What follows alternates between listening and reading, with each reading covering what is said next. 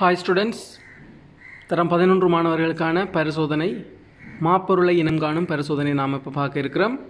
இந்த மாப்பொருளை இனம் காணும் பரிசோதனைக்காக நாங்கள் என்னென்ன சோதனை பொருட்கள் என்னென்ன பொருட்களை நாம் எடுக்கணும்னு சொல்லி பார்த்தீங்கன்னா மாப்பொருள் கொண்ட சேர்வையாக இங்கே நம்ம பார்க்குறது சோறு இருக்குது. சோறில் உங்களுக்கு தெரியும் மாப்பொருள் இருக்குது. அடுத்தது மாப்பொருளை இனம் காண்பதற்காக ஒரு சோதனை பொருள் அயோடின் கரைசல்.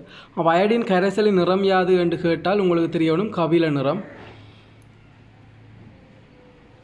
அல்லது ப்ரௌன் கலர் நிறை நிறம் என்று சொல்லுவாங்க. ஓகே, அப்போ அயோடின் கரைசல் நிறை நிறம். அயோடின் கரைசலை வச்சுக்கொண்டு நாம் மாப்பொருளை எவ்வாறு இனம் காண்பது என்று சொல்லி பார்ப்போம். அப்போ உங்களுக்கு தெரியும் அயோடின் கரைசல் மூலம் மாப்பொருளை இனம் காணும்போது அங்கே ஏற்படுற நிறமாற்றம் என்ன என்று சொல்லி தெரிஞ்சிருக்கணும். அயோடின் கரைசல்ற நிறம் கபில நிறம். மாப்பொருளுடன் சேரும்போது கருநீல நிறம், அதாவது ஊதா கலந்த கருநீல நிறமாக மாறும் என்று சொல்லி தெரிஞ்சிருக்கணும். அப்போ கருநீல நிறமாக மாறும் என்று சொன்னால் சரி. அப்போ நிறமாற்றம் என்ன? கபிலம் கருநீல நிறமாக மாறும். உங்களுக்கு கேள்வியில் வர நேரம் சில நேரங்களில் எப்படி வரும்? மாப்பொருளுடன் அயோடின் கரைசல் காட்டும் நிறம் யாதென்று கேட்டால் கருநீல நிறம். மாப்பொருளுடன் அயோடின் கரைசல் காட்டும் நிற மாற்றம் யாதென்று கேட்டால் கபில நிறம் அம்புக்குறி போட்டு கருநீல நிறம் என்று கொடுக்க வேணும். அப்போ நிற மாற்றம் என்று கேட்டால் கபிலம் கருநீலம் நிறமாக மாறுது என்று கொடுக்கணும். மாப்பொருளுடன் அயோடின் கரைசல் காட்டும் நிறம் யாதென்று கேட்டால் கருநீல நிறம் என்று கொடுக்கணும். ஓகே, இப்போ நாம் பார்ப்போம் என்ன மாதிரி இந்த நிறமாற்றம் ஏற்படுது என்று சொல்லி. அயோடின் கரைசல் என்ன செய்கிறீங்க?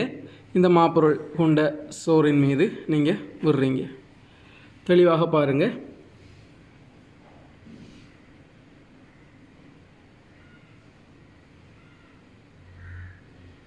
ஓகே, இப்போ பார்ப்போம் இதில் நிறமாற்றம் என்னவாக வருது என்று சொல்லி.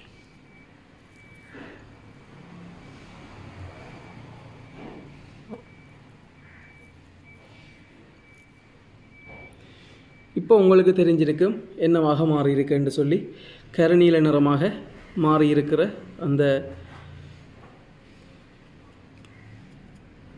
நிறமாற்றம் உங்களுக்கு தெளிவாக தெரியும்.